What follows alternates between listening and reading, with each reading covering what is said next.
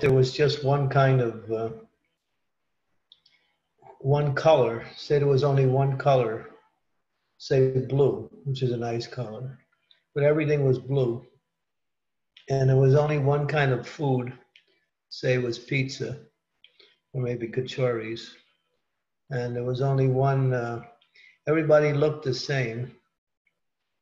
So every time you look around, you see yourself.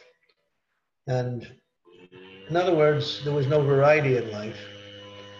Even if something is nice in and of itself, it becomes enjoyable in relationship to something else.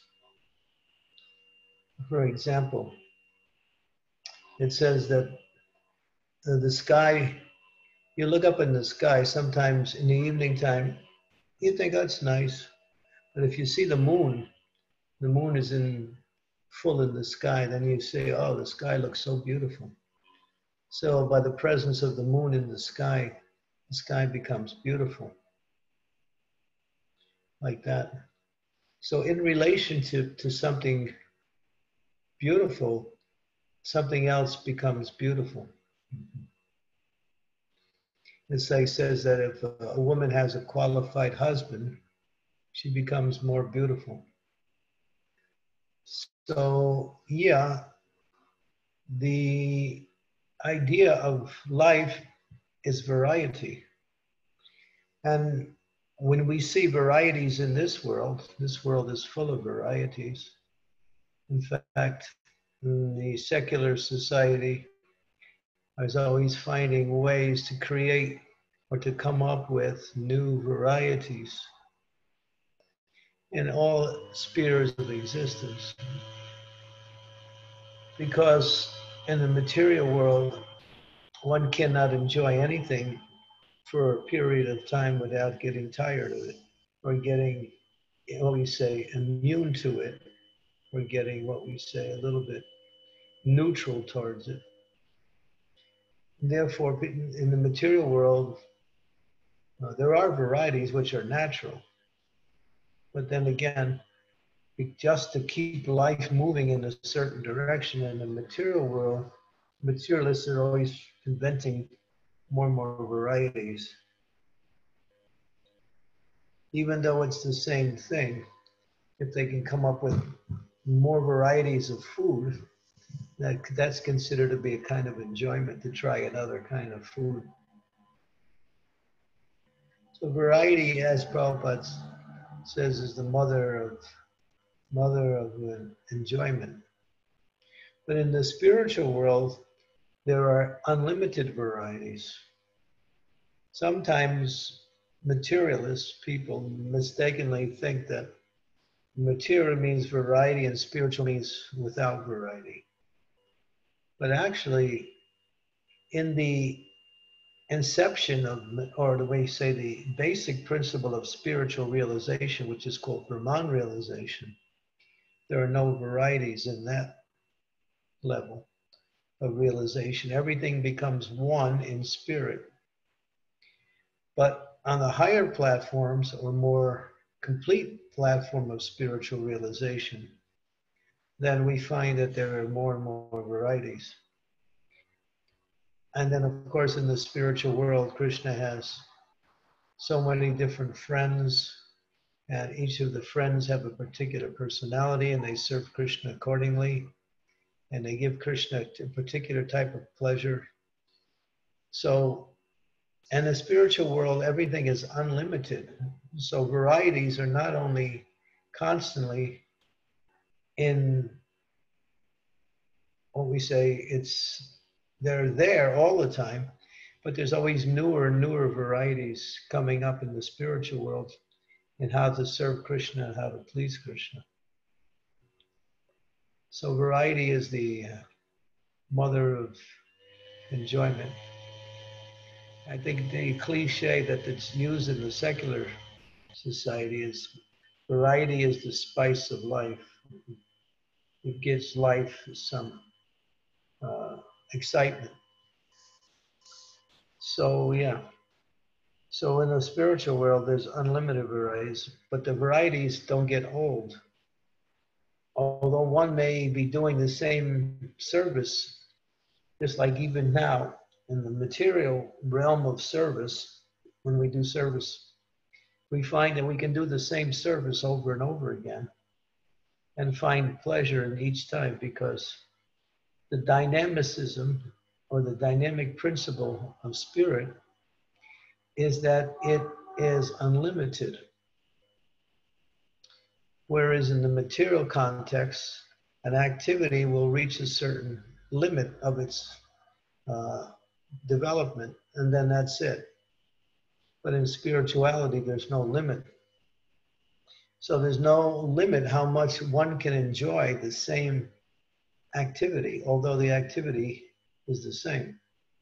So this is the difference between material and spiritual. Material, people are trying to look for new varieties in order to find happiness, and then they get tired of it, so they change into something different. But in the spiritual world, there are unlimited varieties, and even doing the same thing over and over again causes unlimited happiness. So we use a little bit of a cliche or a statement of wisdom, which says that in the material world, there's satiation, but no satisfaction. Just like a sponge can only hold so much water, and then it's satiated. You can't put any more in it. But in the spiritual realm, you get satisfaction without satiation.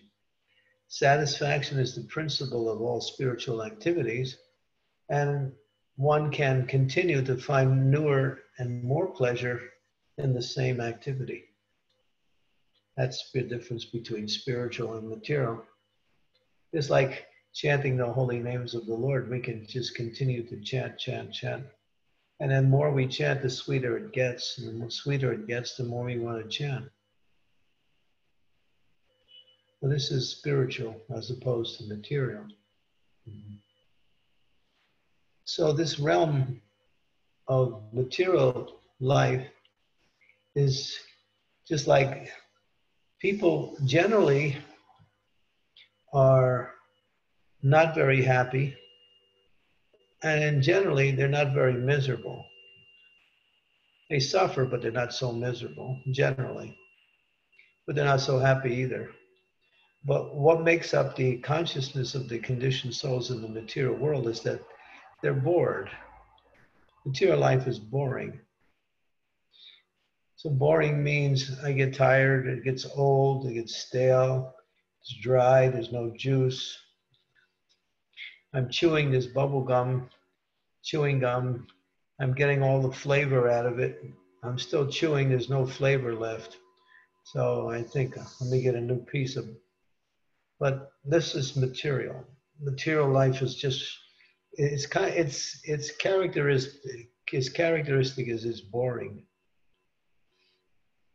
It's boring. But spiritual life is never boring. It's always exciting, different, full of surprises, and interesting. So one who takes up spiritual life enthusiastic will also understand this principle. Okay, these are some things we can think about. Therefore, one should see that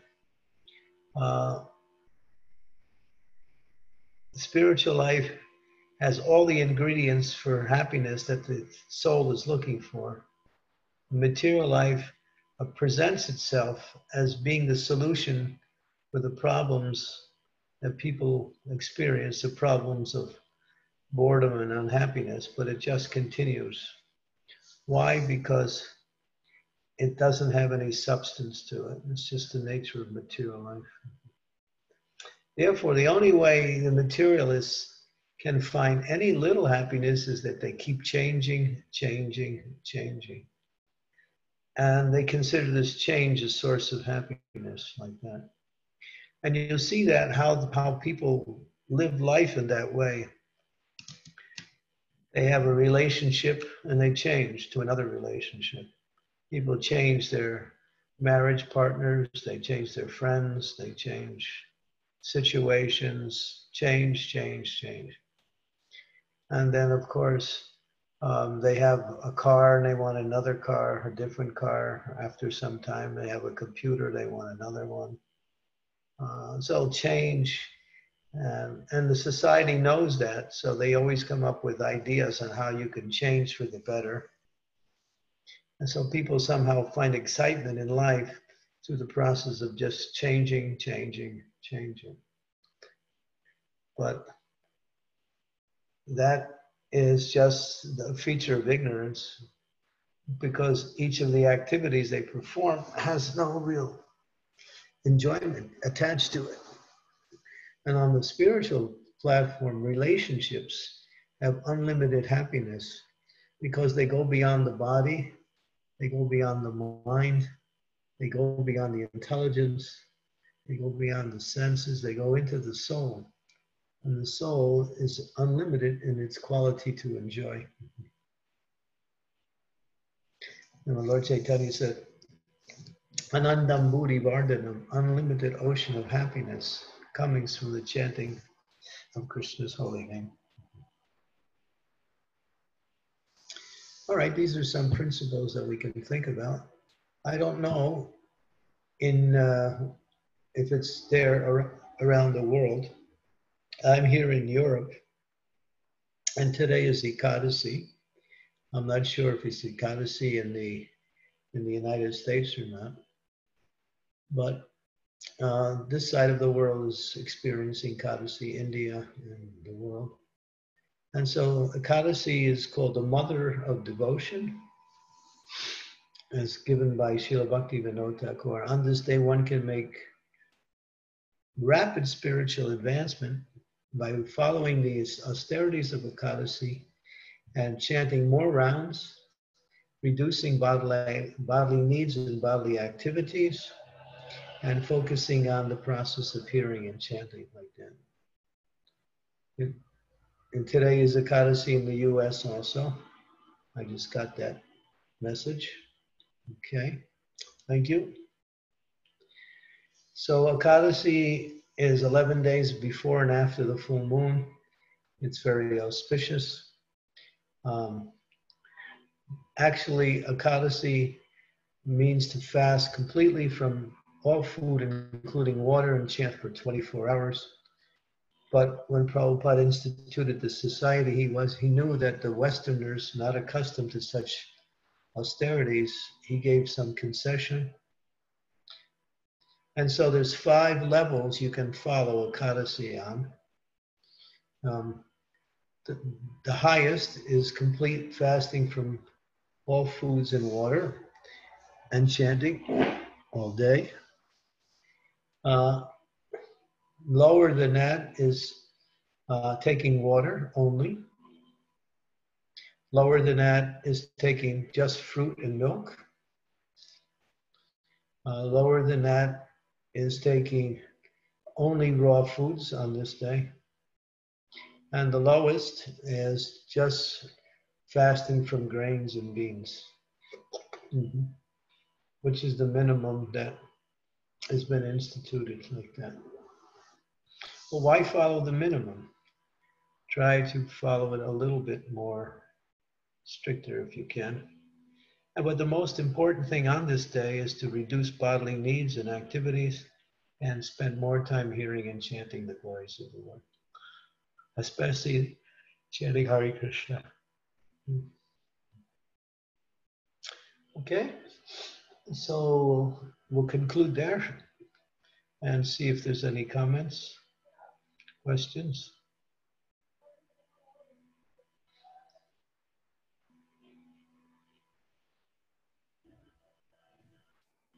Hare Krishna Maharaj, my humble obeisance, all glories to Srila Prabhupada, all glories to yourself.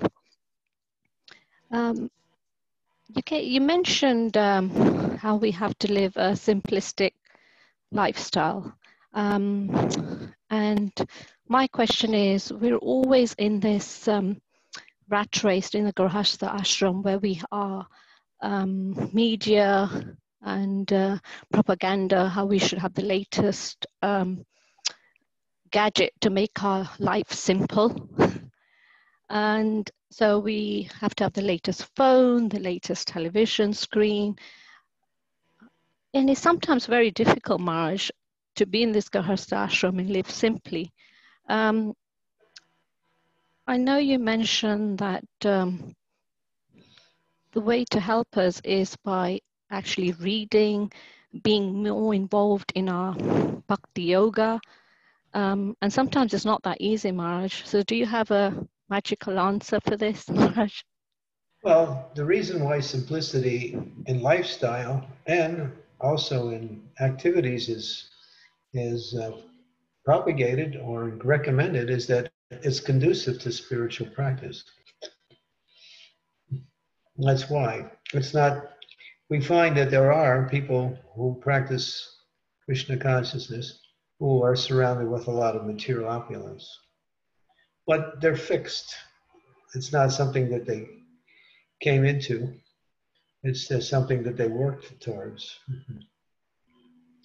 So the idea is that simplicity is conducive like that. And as you mentioned, you gave the example of having to have the latest of everything. That means there's more money that needs to be made in order to purchase these things, requiring more time and energy in working. So it's a cycle.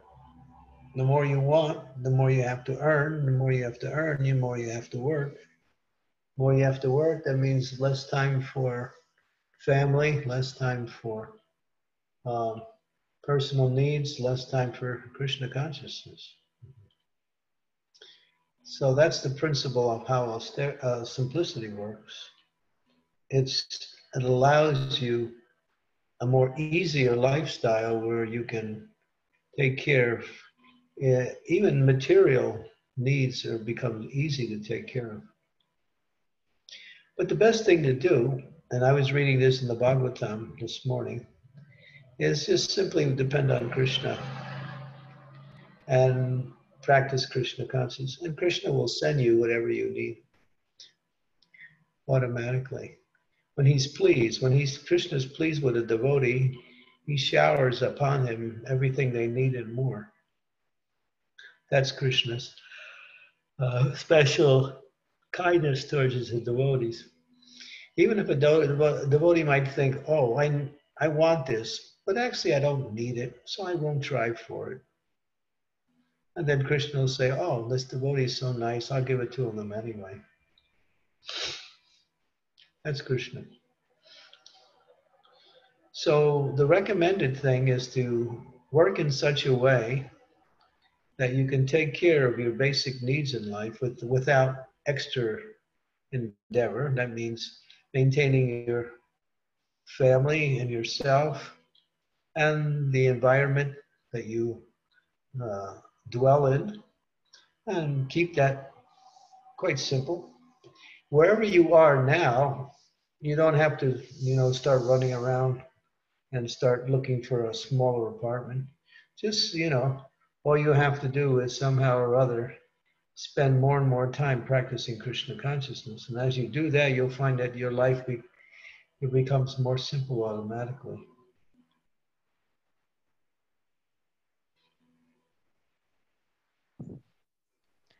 So, Maharaj, when we have a desire, sometimes the latest phone has come out and we sometimes get carried away that we need this latest phone. It's all singing, all dancing. Is it bad to keep having these desires? Should we try and minimize this sort of wanting? Well, yeah, it's definitely helpful, spiritual, because you can take those same desires and use them for increasing your Krishna consciousness. I mean, I still have the same phone your husband gave me 3 years ago. I'm sure there's been many additions after that, but it works. So I'm not asking him for another one. You can get it. Yeah. Anytime, Guru Maharaj. I have the same computer for the last 8 years now. People used to tell me you have to change computers every 3 and 4 years. And I used to believe that. But now I decided this one works, so I'm not going to change it. So I'll just change it when it doesn't work anymore. So it still works.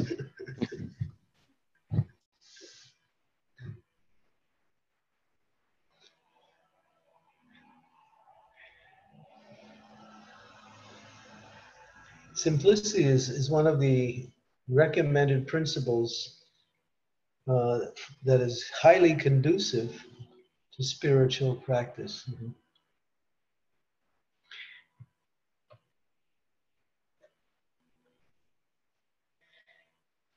So if you have the latest desire for this, that, and this and that, you better forget about it. just go on. If you need something, get it. If you don't need it, just be happy with what you have.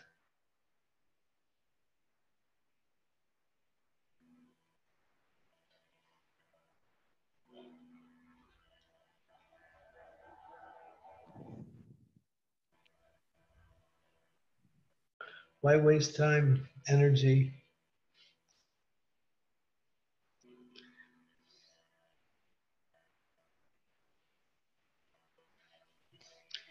Maharaj, when we are living in the Grahastha ashram, we have children, and sometimes they actually want the latest gadget. Or how do we? We Because tell they're them, youth. yeah, if you want it, go work for it yourself. My parents never gave me anything.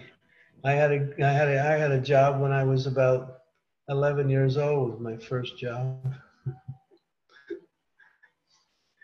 I had whatever I wanted, I had to earn the money myself to get it.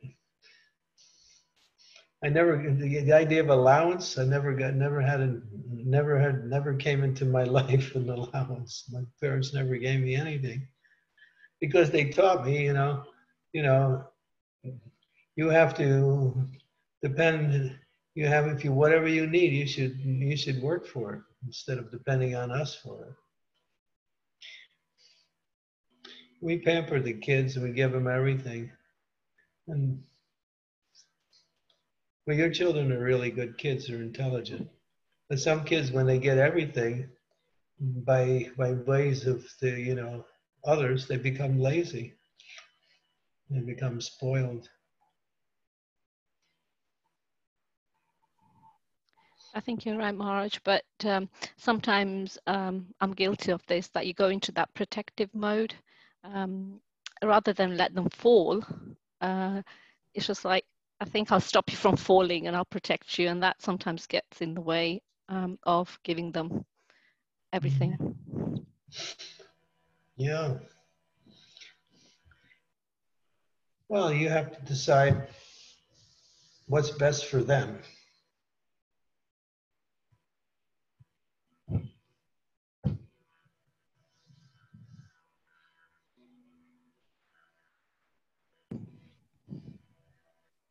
Thank you, Maharaj. I think we've got a long way to go, Trisha and I. But thank you.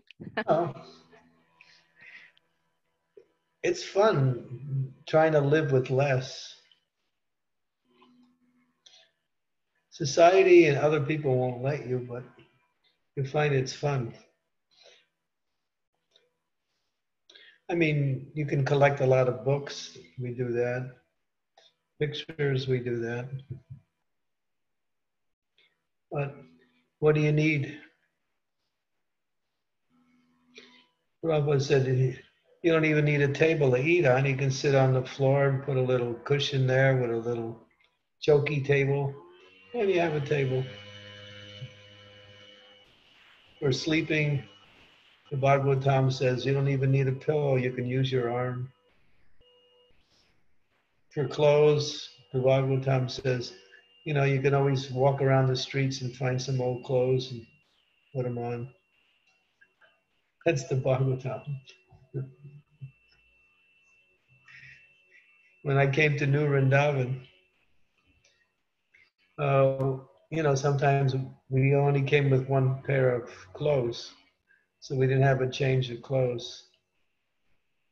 So there was a place where people who had left the community would throw their old clothes. So if anybody needed any clothes, they would refer them to that pile out there. And you'd look through there and see if you found something that fit you. Usually it was full of mildew, so you'd take it and you wash it. And then you'd have a pair of pants or a shirt. That's how we lived in New Vrindavan in the old days. We had one pair of shoes, which were rubber boots, that's all. and they were all year round. And somehow, if they got holes in it, you'd ask for new boots and you put in your request, and it would come about a month or 2 months later.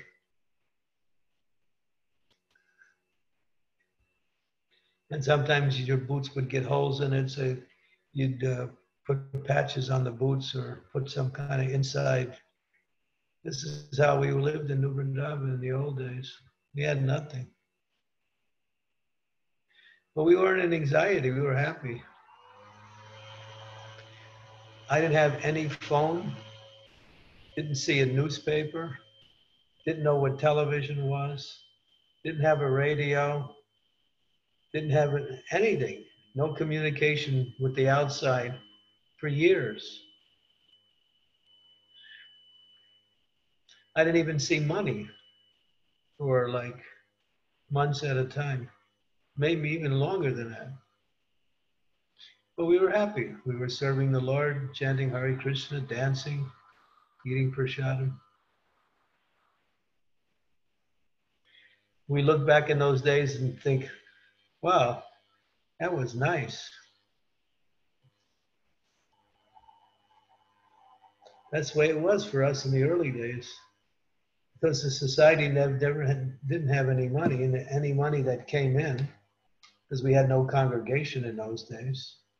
Anybody who was a devotee, they were living already in the temples. There was no such thing as congregation.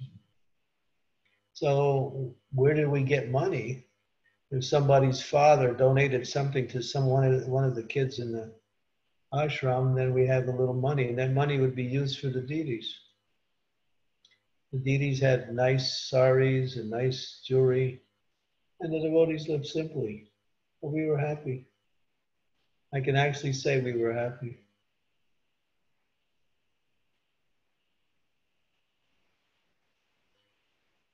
We didn't even have any hot water. All year round we had cold water.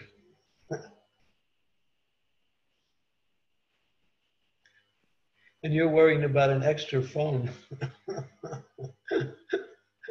We didn't even have one phone. If we wanted to send a message out, there was one telex machine in one place in the community, and you had to go there and type it out in the telex. There was one phone in the community too, and that was not allowed to be used by anybody but the leader of the community.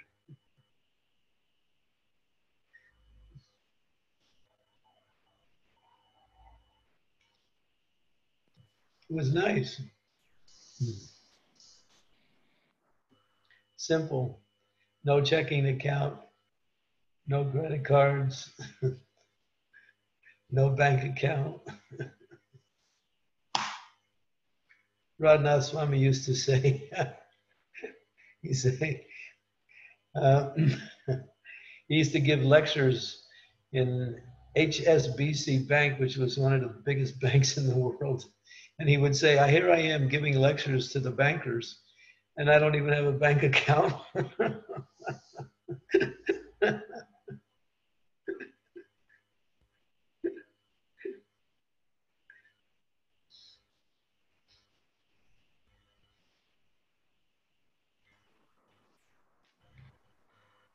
Hare Krishna Guru Maharaj, please accept my humble obeisances. All glories to Srila Prabhupada. Oh, I found that really funny about Radhanath Maharaj giving financial planning advice to bankers when he doesn't even have a bank account. He would always say that in his lectures to the bankers. Probably the best advice they've had, not to have a bank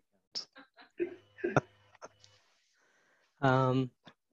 Have you heard of a community? It's a Christian community called Bruderhof. It was obviously a German person that set this up. They have communities everywhere, but in East Sussex, in London, in the UK, there's about 300 people. And this community is, it's exactly as you've just described it, Guru Maharaj, where if they need clothing, they just go to the clothing department. They'll just write out a little note, chit, and send it off that I need a jacket. And the clothing department supplies everything. And then if you needed school bags and things, everything is supplied within the community. And as the documentary goes on, they talk about how do they actually get their funds from. So they all work for a furniture making company. So they've set up a furniture making organization, and that's how they get their funding for. And they run everything internally. And the devotees that work for that furniture making company, they don't get paid. It's just like a service. And all the money that they've generate from that goes into building houses and clothing and feeding all the community. And 6 out of 7 days, all 300 members take prasadam in the prasadam hall together. And Yeah. it's just incredible. It's exactly like, Prabhupada's envisioned. Mm-hmm. Self-sustaining Yeah. community. This idea of currency is actually a false sense of wealth, and it really has no. It's an opportunity for people to exploit everybody else, because in more rural communities or in life years ago, people would have different skills, and they would trade their skills to others, and others would give them skills in return. And if anybody had any excess in food, they would give it to a person who was in need for that particular food, and that person would give them something back. So economy was based on trading labor and goods, and there was no tangible, or at least any kind of form of what we say money or system. Everything was done in the barter system, like that.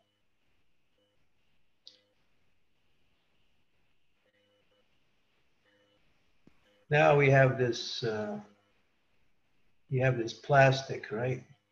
And you put your plastic in a machine and you think you're wealthy. You got as a piece of plastic. It's a number in a computer. That's all it is now. Yes, yeah, cyberspace. There's actually a plan, of course I don't know how true this is, to do away with all paper currency all around the world. And they want to make everything through electronics now. And they're going to come up with reasons why this is better, because they'll say there won't be any thefts like that. But it's just another means of controlling the population. That's all.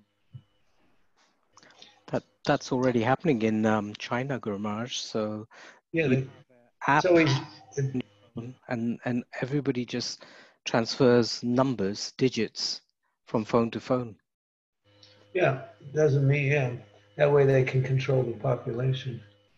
Yeah. First they try to control the food supply, and then they try to control the wealth, the money supply. Food supply is first. Once they can control that, then they can control everybody. So the whole idea is to destroy farming, and create these big farms. They call them factory farms, which are run by corporations. And then all the food goes into these big organizations like Cargill and Monsanto. And so they'll be the food distributors. for everyone, like that. And then they produce their own seeds for those people who are still trying to farm. And you have to keep buying a new seed every year. The seed is useless after once using it. So their whole plan, actually in the United States, they introduced a bill. It went to Congress, but it didn't pass. It actually didn't pass, but the bill was that to have your own farm, to grow your own food will become illegal. Anyone who's caught growing their own food would be fined and punished. That was the bill. Fortunately, it didn't fly, it didn't make it. But they still have plans to do something similar to that in the future.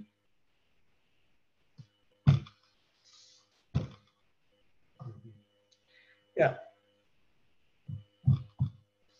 And so if there's a nice book, if you want to read it, it's called Spiritual Economics.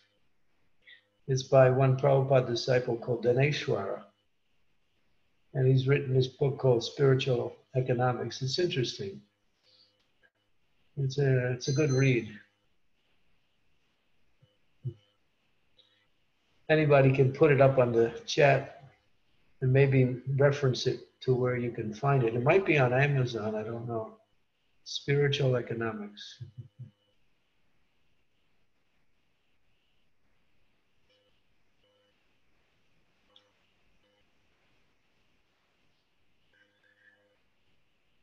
Anybody wants to know more about this, just listen to Srila Prabhupada's morning walk lecture, December 31st, 1973, Los Angeles. Prabhupada, the whole lecture, he talks about economy, wealth, and various types of systems and how they work. It's interesting.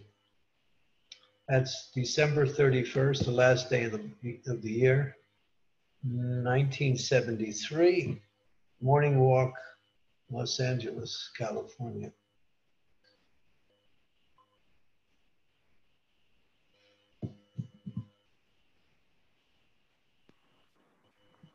Guru Maharaj, is it the his material name is Eric Butterworth? Say that again. The Spiritual Economics book, is it by Eric Butterworth? No, his name is Daneshwara. Oh, okay. I'm still looking for it. Thank you. Mm-hmm. This is available on Amazon.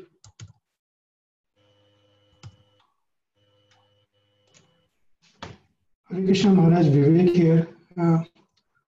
Please accept my all glories to Srila Prabhupada. Who's speaking? Maharaj, Vivek here. Vivek Okay. NFC. Okay. Thank you, Maharaj, for allowing us to join these classes. Maharaj, you mentioned about variety. And I feel like, yes, like in material world, we have so many things, so many variety, but still we don't feel satisfied, or we don't feel very happy. While in spiritual like things, like we see the same deity, we read the same verse again and again, we chant the same Mahamantra, but we feel so happy, so like relaxed. So I think this is the difference in the material and spiritual objects. Like in material world, in spite of so much variety, we don't feel happy, while spiritually, like same things give so much pleasure. Yeah, that's the difference between material and spiritual. We explained that earlier. How material is limited and spiritual is unlimited. Spiritual is the nature of the soul's relationship, where material is simply based on the mind and senses. Mind and senses are always changing.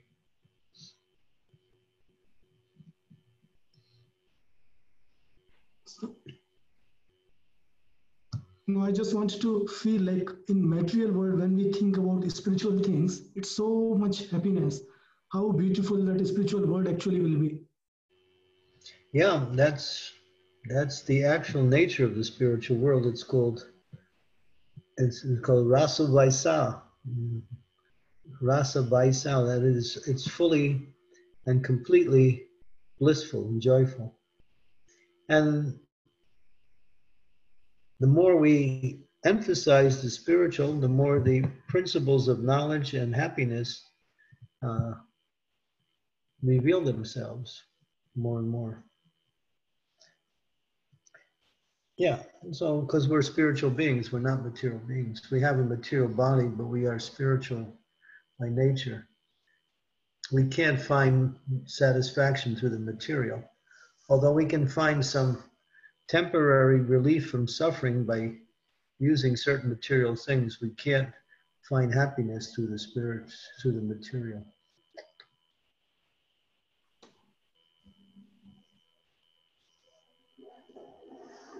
Thank you, Maharaj. Thank you, Vivek. Hare Krishna. Hare Krishna, Maharaj.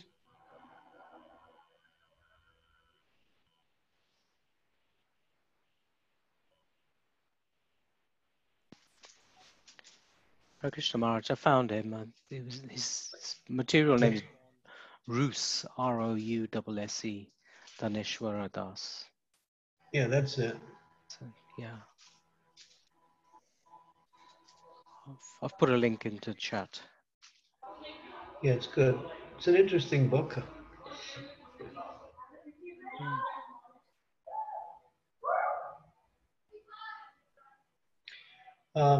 Yeah, Manasi Ganga has also added something that there's a seminar you can find on the Google also. Dineshwar is very enthusiastic. He's been doing this for many, many years.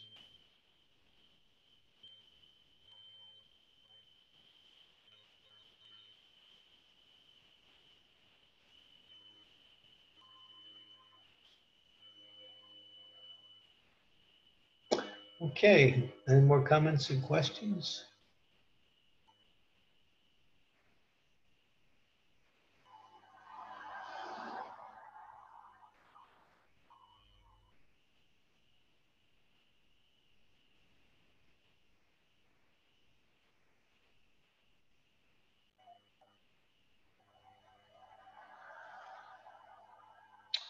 Okay, thank you very much. We can break now. We'll see you all tomorrow.